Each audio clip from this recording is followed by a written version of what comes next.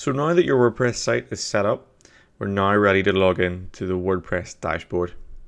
To do this on any site, you'll often find that the URL at the top of the page, which I've highlighted here, is where you would need to access the administration dashboard.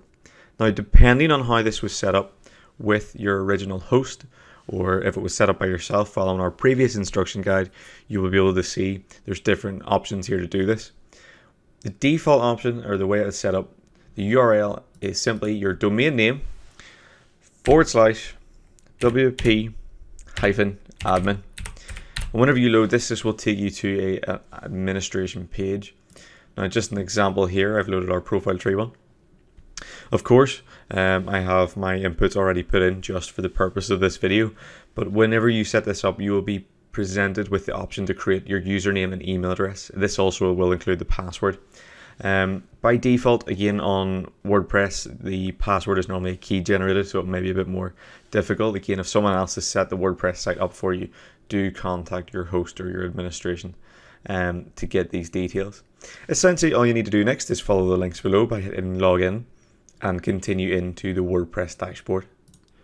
Now that you're successfully logged into the WordPress dashboard, things may look a little confusing and a bit complex at times, and over this series of these videos this will become a lot more natural and a lot more easy to understand.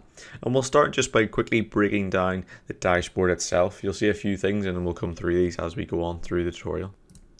You will often find on a new WordPress theme or a WordPress install, you will see the default widgets presented just here. Firstly, the most basic and most natural default that'll appear will be the Welcome to WordPress widget. And as part of this widget, you get a few options just to help you get started, of course, with your theme and your site. So you can obviously choose to customize your theme if you've had one pre-installed, change your theme completely and set up a brand new theme, or actually continue on the next steps. And this includes the likes of adding a new page, adding a blog post or maybe an article tag, or even just simply viewing the site and how it sits at the moment. Now, an easy way to do this, or a quick way that we found, is if you go to the top left, you'll see the home window. Simply to open this, just right click and open in a new tab, and you'll see straight away that the site will open as it currently sits. Now, bear in mind, this is a site that we've worked on and we've done some work just to try and give you a head start here to see what it will look like in the end. The idea here is that you will have a default theme. If you choose to install this or set this up as you went through the process, you will notice your theme will appear here with the content included in the theme also. So that's an easy way just to quickly jump back and forward between. Of course, you do still have the toolbar at the top. So every time you're logged in as an administrator or an admin on the WordPress site, on the top bar you will see the toolbar here. And in this toolbar you have multiple options. For instance, if you'd like to edit the page, you can go into this and you can actually see the page by itself. Again, I'll come back to this later because I want to spend more time on individual pages and content here. But quickly going back to our original page, you see the toolbar. Again, multiple options and different plugins may appear here as you install them. But what we'll do for now is simply to return to the dashboard, simply highlight the profile tree, or again, in your case, the name of your website, and go to the dashboard. So again, this is the first place that you will appear. And one of the first things we would recommend doing once you have got onto the site is go straight to your settings, and that's where this tutorial video will go today, and we will discuss the settings.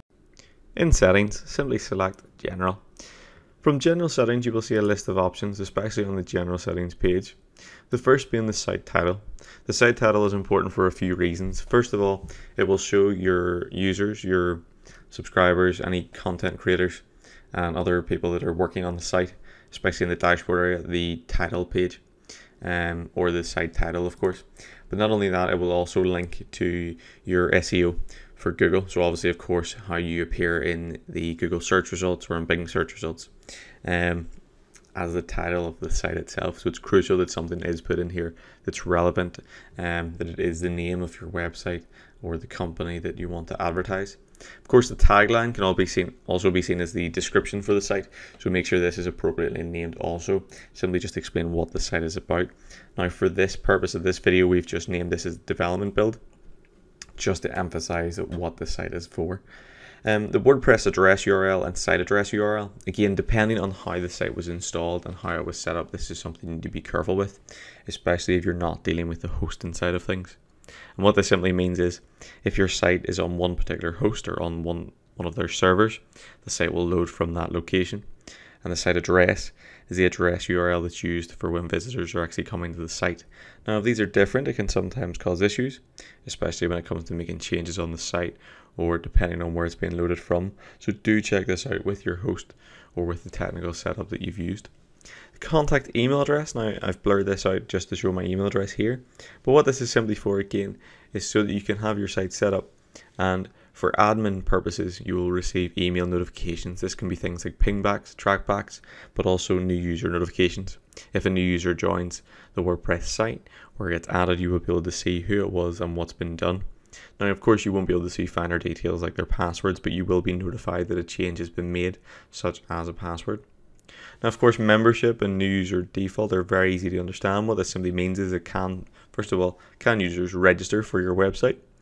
And from that, how do they enroll in the site? So simply, what is their role or what is their function within the website itself? Now, of course, we have this set to the default, which is subscriber, but you can change this to anything.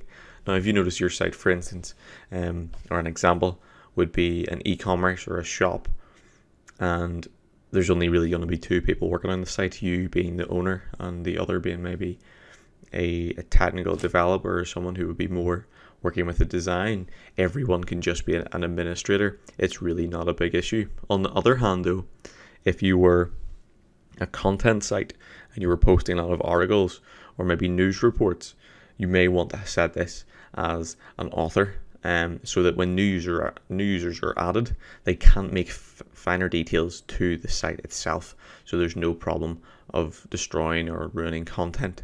Only the admin or the administrator can access those. So author is sometimes a better option for this, but it really is down to yourself. Then on to the next stage then, as you can see, is of course is the time zone, date format and time format. Again, very easy to understand here. Of course, set this to your default where your location is. Of course, if you want to target a certain area, or if you have more team members or staff that are working on the site in a different location, I would recommend using theirs. But this is not really a big thing. Where it can make a difference though is the date format and the time format. And what this again is for is any content that's published. Of course, a lot of themes now will include the date it was either published or the date it was modified, and here you can change that. So again, if you're here in the UK or Europe, you would often go by day, month and year. For those in the America and the US, you may have this changed to month, day and year. So this is really down to personal preference and really the target audience that you're going to be drawing attention to and the region you're going to be targeting. So if again your site is mainly targeted towards United States, then you may want to have this changed to month, day and year, and vice versa for Europe and the UK, change this to day, month and year. And again, time, as you can see, is also of an option. You can change this around to be a 24-hour clock, a 12-hour clock, or whatever is suitable for yourself. It is really down to yourself. You do have the options. And that's the general settings. Moving on down to writing then. So writing, what this is for is mainly your email and how emails are read by WordPress by default.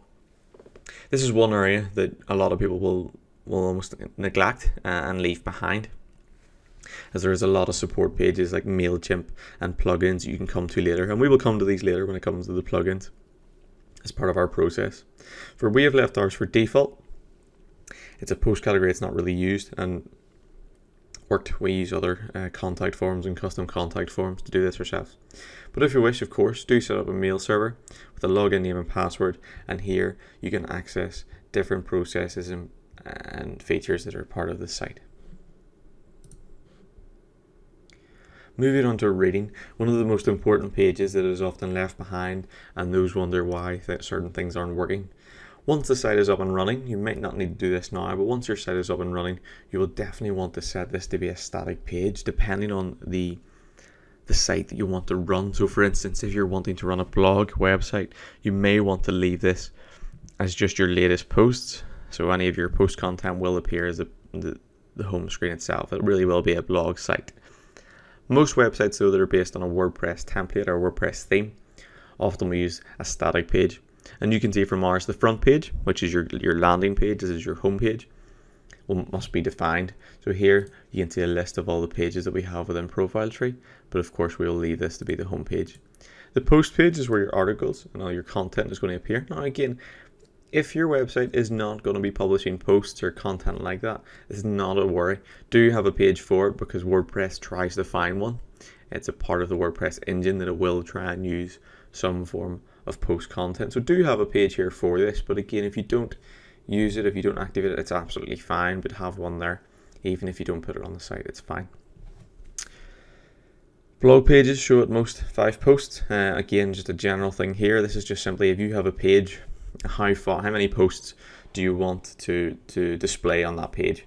Whether it's 5 posts all with small excerpts, or it's 10 posts. This is completely down to your personal preference and how you view the site. Now personally, here at Profile Tree, we try to keep it so it's minimal, not too much content on a page, as users and guests may get misled and just put it off the fact that there's a lot of content. Again, each article, how is it displayed? So we have it on full text. We have used a bit of custom code in a plugin that gives us excerpts, which will obviously cut down a lot of the text to let you click on it, get a small preview, then you can click to read the full article. Again, you can change this yourself depending on the theme or plugin that you used. Finally, search engine visibility. For testing purposes and for development, we would often recommend to leave this as discouraged. However, if you're wanting to build a site and try and drive traffic and populate it, you will want to have this unticked, and this is just to allow Google and Bing and your many browsers to find your site, to have it indexed within the search engine. So it's crucial that this is unticked. You'll often find a lot of plugins, a lot of SEO plugins will ensure that this is unticked, because if it is, they will flag it as an error. It's an easy thing to do, but just be aware of that one.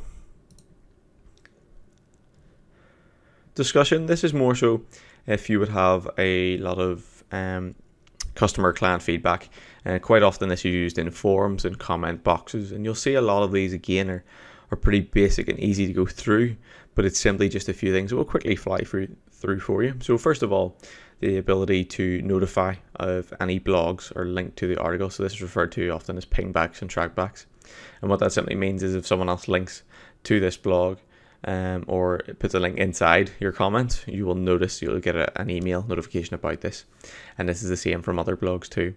This also includes the ability to allow users to post comments on articles. Often sometimes can even be guests too, so they may not have to register, but again, you have the flexibility. And you can see on that note, the tick box just below here, users must be registered and logged in to comment. So you can have this unticked, so anyone can make a comment.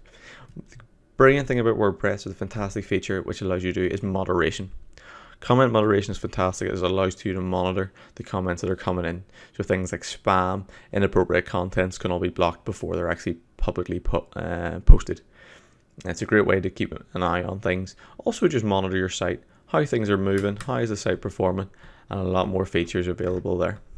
You can also change a few things, the avatar, the display, and what type of content is being posted. So if you think you're a bit more of a PG website, or there's more possibly inappropriate content for younger audiences, you can change that just here. So a lot of options, a lot of features, but what we're going to come into later on in the series of these videos is plugins, and this is where plugins really kick off with WordPress and can really help you develop your site to build a custom build and website that's fitted for you and for everything that you need. So stay tuned whenever those videos come up, and we'll give you a link. If you sign up to our email newsletter, you'll be able to receive all our latest posts. Keep up to date with these and you'll receive some of the content that comes with that.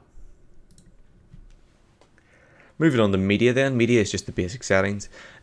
Whenever you upload a photo or an image to WordPress, you'll notice that there's a media library, which is often stored on the WordPress server. This is one thing you need to be careful of. Working in WordPress, especially with Profile Tree as well, you need to be very careful about the amount of images that you upload onto your WordPress site. Now we'll come back to this later on, but WordPress will cut down an image and make multiple thumbnails and smaller images in size. Thus all these images add up and can expand the size of your site, thus affect your resources and put a lot of pressure on your website. So it's good to try and monitor this if you can. Some of the things here is you can set default sizes for when images are added to the library, such as your thumbnail size, medium image size, and large sizes. So these are default and can be changed, and you can organize these as you see fit. Of course, best practice for uploading images to websites or WordPress is to try and see if you can cut it down and manipulate it yourself first in some form of photo editing or photo manipulation software. Photoshop is the most prime example, but there's other free alternatives out there that you can use. Permalinks. So permalinks are simply how your URL is displayed in your browser. Important feature to look into here. So simply this is just, again, linking back to what type of website or what type of genre of site you are. So if it's an e-commerce, if it's an article, if it's a post site, or if it's just a general infographic or informational site. As part of this process, you will see different options. Post name. This would display all your pages as they would normally be displayed. So simply with the domain, the name of the site, followed by the name of the post. The alternative here is you can have the date, month, day that it was published, or modified. Again, this can be customized later. Of course, you can also change this. So it's a fantastic website called WordPress Codex, where you can actually go in and create your own custom structure. Now you'll see here we've done this.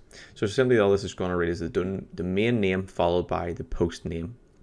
And all that'll simply mean is if you've titled an individual article or post, we want that to be displayed in the URL rather than any dates or any categories that come up. And this is really to keep in line with SEO, as we want to drive traffic to that individual post. So that is now the WordPress settings complete. The WordPress dashboard is a fantastic service you can work with.